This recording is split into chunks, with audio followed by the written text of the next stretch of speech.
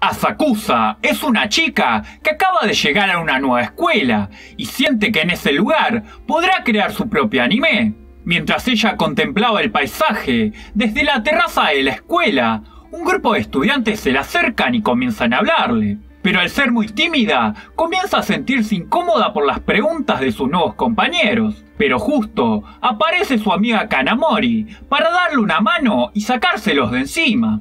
Mientras tanto, en la entrada de la escuela, un grupo de estudiantes comienza a alborotarse porque ven llegar a Mizusaki. Ella es una modelo muy popular y por esa razón todos quieren conseguir su autógrafo. Kanamori, al estar obsesionada con el dinero, le propone a Asakusa que deberían hacerse amigas de Mizusaki, porque asumen que ella debe tener mucho dinero. Más tarde, ambas se dirigen a la sala de proyecciones de la escuela para ver un anime. Asakusa está muy entusiasmada, pero Kanamori no tiene interés en ver eso y no puede entender el entusiasmo que siente ella. De repente, sin que ninguna de las dos se diera cuenta, notan que a su lado estaba sentada Mizusaki, quien también siente un fanatismo por el anime. Luego de presentarse, comienza a escapar porque está siendo perseguida por dos sospechosos hombres, que resultan ser sus guardaespaldas y tienen como trabajo seguirlas a todas partes para protegerla. Pero Mizusaki solo quiere que la dejen vivir su vida tranquilamente y termina tirándose un arroyo para poder escapar de los guardaespaldas. Luego las tres se reúnen para conocerse mejor y Mizusaki cuenta que le gustaría crear anime, pero como sus padres son actores y quieren que ella siga ese mismo camino, le prohibieron que se una al club de anime de la escuela. Tanto Asakusa como Mizusaki se sorprenden mutuamente del talento que tiene cada una para dibujar. Asakusa encuentra un boceto de una nave y le pide permiso a su nueva amiga para hacerle algunas modificaciones a ese dibujo, y comienza a agregarle poco a poco más detalles. Es ahí cuando las tres empiezan a dejarse llevar y logran usar su imaginación para darle vida a esa nave a la cual se suben y comienzan a volar por un mundo de fantasía, causando que todas queden impactadas ante ese maravilloso mundo. Al volver a la realidad, Kanamori les propone a las demás que deberían formar un club de anime.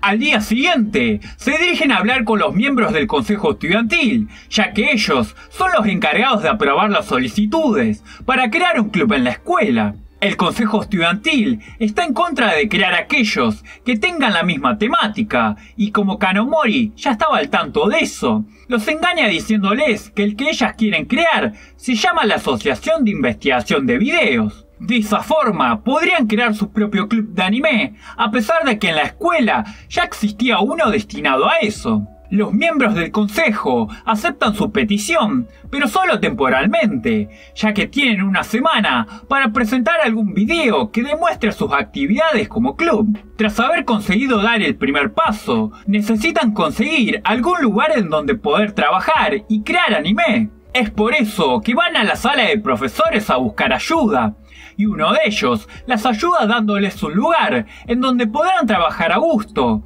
Pero el problema es que ese lugar está en muy mal estado y además se encuentra bastante alejado de la escuela. Las tres ingresan para conocer el lugar por dentro.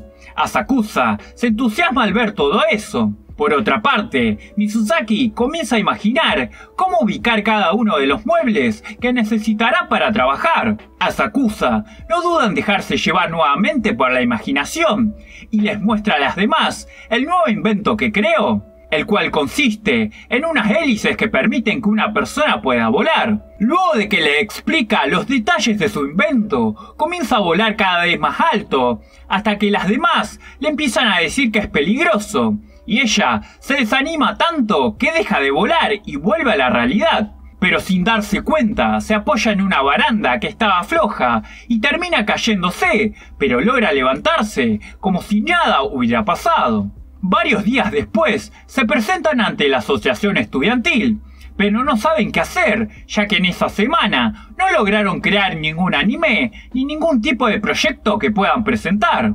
Es ahí cuando Kanamori les muestra un noticiero en el cual aparece un video de cuando Asakusa se cayó al suelo. Al finalizar, Kanamori agrega que su tarea como club será la de crear videos divertidos, como el que acababan de ver. A los miembros del consejo estudiantil les pareció interesante esa propuesta, y gracias a eso les otorgan 2 meses para presentar más videos, y si lo cumplen podrán convertirse en un club de manera oficial. Al salir de la sala de reuniones, varios estudiantes se le acercan desesperadamente a Asakusa para pedirle que se una a alguno de sus clubes, ya que gracias al video logra hacerse muy popular, pero ella queda choqueada nuevamente por culpa de su tímida personalidad. Unos días después, la asociación estudiantil anuncia a los alumnos que tendrán la oportunidad de ganar dinero para poder usar en las actividades de cada uno de sus clubes, pero para eso deberán demostrar que se lo merecen. Kanamori les propone a las demás que deberían apuntar a conseguir ese dinero, pero Asakusa le pregunta que cómo van a lograr eso si ni siquiera tienen un escritorio en donde dibujar. Pero Kanamori revela que consiguió 30.000 yenes, ya que es el dinero que la gente del noticiero le pagó por el video. Luego de debatir cómo usar el dinero, llegan a la conclusión de que la prioridad es arreglar el lugar, ya que si llegara a llover, se les arruinaría el trabajo. Asakusa comienza a arreglar el techo, pero es solo cuestión de tiempo hasta que empieza a jugar con su imaginación, ya que comienza a verse a sí misma como alguien que está arreglando una nave espacial. Mizusaki le sigue la corriente diciéndole que lo que está haciendo se ve muy divertido, pero Kanamori la obliga a que deje esas fantasías de lado. Luego las chicas se dan cuenta de que necesitan un escritorio, pero quieren evitar gastar el poco presupuesto que les queda. Es por eso que vuelven a pedirle ayuda al profesor que las ayudó anteriormente, y este les dice que hay un lugar de la escuela en donde podrán conseguir el escritorio que necesitan. Al llegar, ven que ese es el mueble que justo necesitaban para poder dibujar y se lo llevan hacia su lugar de trabajo. Falta solo un día para que las chicas del club de investigación de videos deban presentar su trabajo ante el consejo estudiantil. Pero Asakusa comienza a sentir que el anime que están creando no está a la altura de sus expectativas y decide que lo mejor sería que empiecen desde cero. Mizusaki piensa en que si se lo proponen podrán llegar a tiempo. Por otra parte, Kanamori no está de acuerdo porque cree que es imposible que en tan solo 24 horas puedan rehacer todo el trabajo, pero aún así termina aceptando. A ella se le ocurre la idea de que si pudiesen pasar toda la noche trabajando, podrían llegar a tiempo. Es por eso que le pide ayuda a los miembros de otro club, los cuales conocen un camino subterráneo que lleva hacia la escuela. De esta forma, las 3 chicas logran llegar a su taller, en donde pasarán toda la noche rehaciendo su proyecto.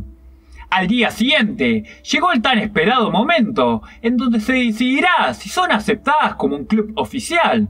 El consejo estudiantil le pide al club de investigación de videos que haga su presentación, pero en ese momento, los miembros de otros clubes entran a la sala y comienzan a pelearse, generando un caos. Eso fue parte del plan de Kanamori para conseguir un poco más de tiempo, mientras terminaban el trabajo. Al finalizarlo, van rápidamente hacia la sala del consejo estudiantil, pero al llegar les dicen que no podrán ser aceptadas porque causaron muchos problemas a la escuela, como cuando se viralizó en todo el país el video de Asakusa, ya que eso les generó una mala reputación a la escuela. Y también cuando los guardaespaldas persiguieron a Mizusaki, provocando destrozos en el lugar.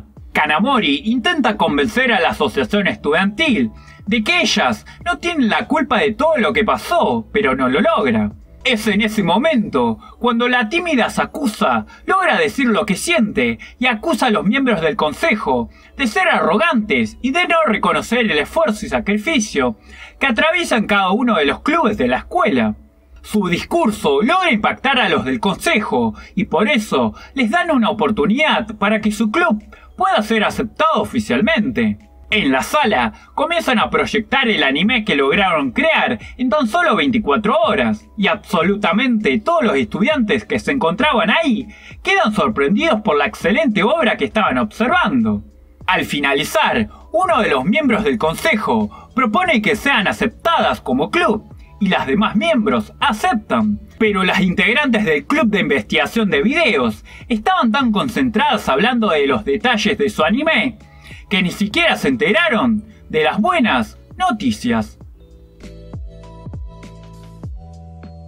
Espero que te haya gustado. Si fue así, no olvides dejar tu like y suscribirte. Nos vemos en el próximo video.